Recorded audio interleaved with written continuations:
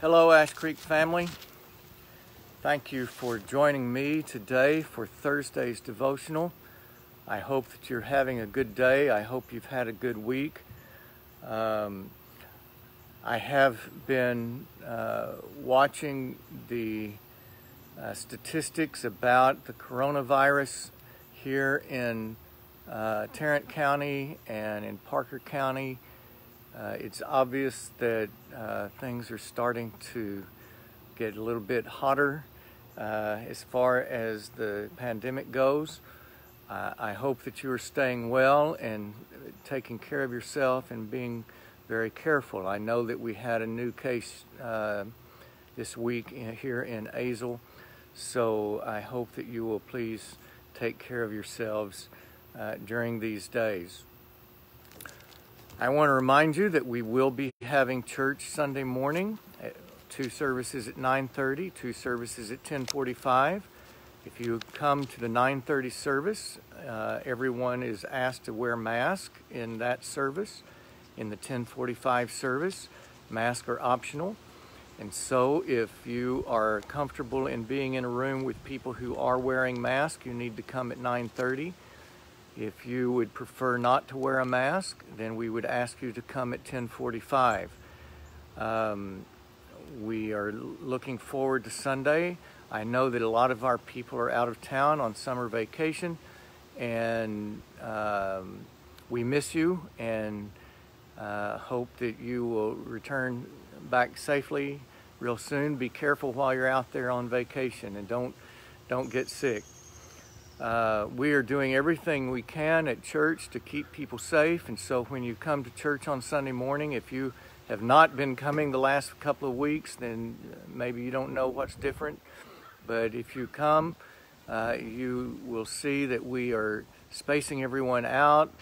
We're sitting at every other pew. On the ends of the pews, people are far apart from one another.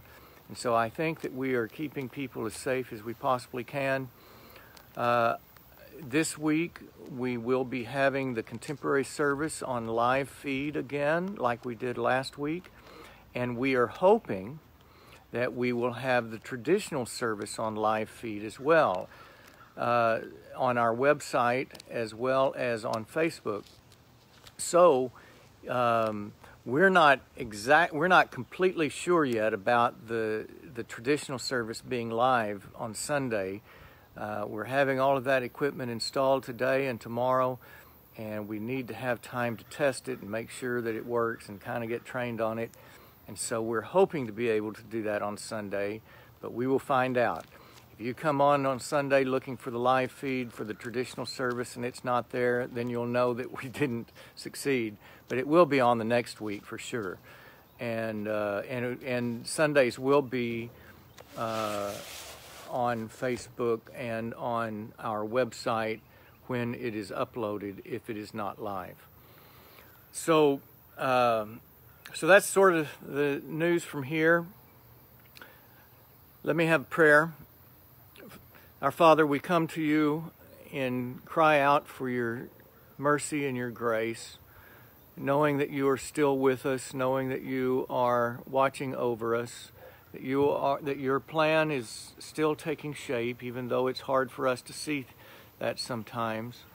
I pray for people who are at home alone, lonely and depressed. And I know that these are difficult days for people who are not comfortable in getting out.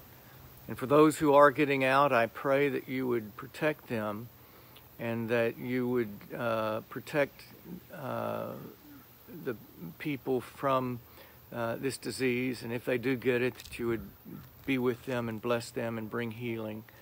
We know that there are more people who are testing positive, more people who are in the hospitals. We just ask for your mercy. We pray for those who grieve and ask for your comfort.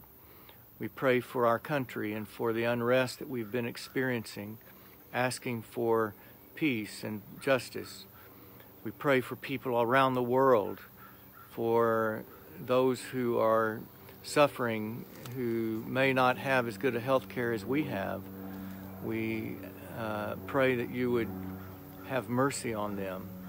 We pray for those who are sick and are afraid to go to the doctor or to the hospital. Pray that you would find ways to help them. We are so grateful for your blessings, even in times that are difficult, knowing that you are with us. And we pray these things in Jesus' name. Amen. The Psalms are a good place to read when, like, if you don't have anything else to read, go to the Psalms. The Psalms always have a place to bless us and places in every situation in life. And I was reading today Psalm 130. Psalm 130. We don't know the exact, or at least I don't know the exact situation in which this psalm was read, but I would suspect that it was probably written while the children of Israel were in exile in Babylon, or shortly afterwards, but probably while they are in exile, a time when they were in the depths of despair. And Psalm 130 says, "Out of the depths I cry to you, O Lord. O Lord, hear my voice. Let your ears be attentive to my cry for mercy. If you, O Lord, kept a record of sins, O Lord, who could stand? But with you there is forgiveness, therefore you are feared. I wait for the Lord. My soul waits, and in his word I put my hope. My soul waits for the Lord, more than watchmen waiting for the morning, more than watchmen waiting for the morning. O Israel, put your hope in the Lord, for with the Lord is unfailing love, and with him is full redemption. He himself will redeem Israel from all their sins." I was looking at this psalm and I noticed four things here that speak to us even today, all of these years later.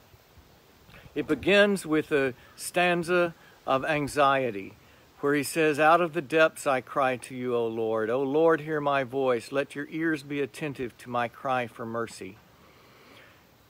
People have felt out of their depth for a long time.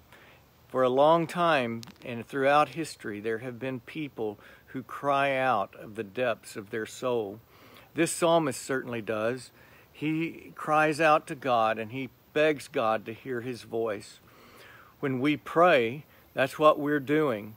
We are pleading with God to hear us. And thankfully, the Bible assures us that even when we are in the depths, God's ears hear our voice and hear our cry. And even when we feel like that no one is listening, we can know that in our anxiety, God knows what we're going through and that he hears our cry and hears our voice. But then, after that cry of anxiety, the psalmist writes another stanza, and it's a stanza of relief. You know, when you are anxious, all you need is a little bit of relief. And the psalmist says, "But you, or if you, O Lord, kept a record of sins, O Lord, who could stand? But with you there is forgiveness. Therefore you are feared." Here he says the Lord does not keep a record of sins. That's a good thing, isn't it? He admits that if the Lord did keep a record of our sins, we could not stand up. The weight and the burden of that would be so great on us that it would burden us down and keep us flat on the ground. But it is important for us to be aware of our sins and to be aware of the things that we do and the things that we don't do, and sins of commission and omission, and to be ready to repent whenever we need to repent, both as individuals and as a community. There are times when we need to repent. But the good news is this, that in God there is forgiveness. And because of that, we can rejoice and find relief.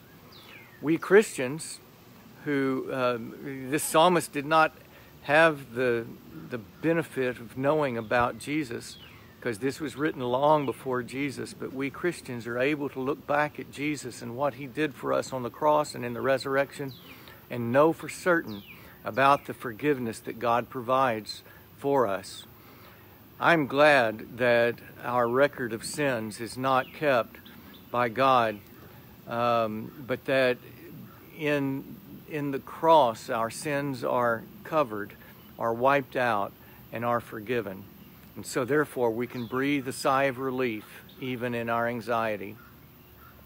But even so, we still live in this world, and while we're waiting on the Lord, we need patience. I talked about patience some yesterday. This psalmist talks about it too.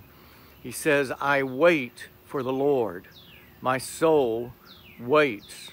And then verse 6, he says, my soul waits for the Lord. Waiting is hard. Waiting is hard, especially when we're living in this world, when we don't know when things are going to get better.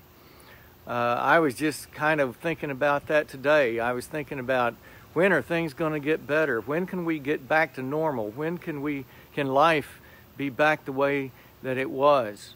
Or at least to get back to where we don't have to worry about this silly pandemic anymore. And yet,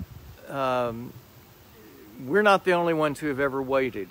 And as I said yesterday, being able to wait on the Lord is a sign of maturity. And this psalmist says, it is in his word I put my hope. Hope in the Bible is not wishful thinking. It is confident assurance that what God has begun, he is going to complete. And God's word assures us that God has begun something in our lives, and that God has begun something in history to redeem the world, and he is going to complete it. Regardless of how in the depths we are, regardless of our own anxiety, we can have hope, knowing that God is not finished with us yet. And then finally, he talks about this hope again in verse 7, as he writes a stanza about salvation.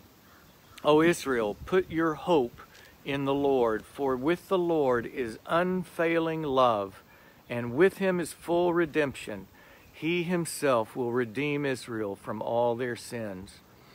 Our only hope is in the Lord, because it is only in the Lord that we can know that the present is not as good as the future.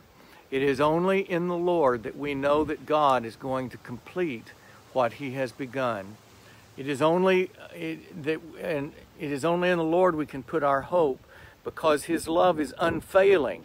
That means that no matter who we are, what we've done, or what the circumstances of the world, God is going to love us unquestionably and unconditionally.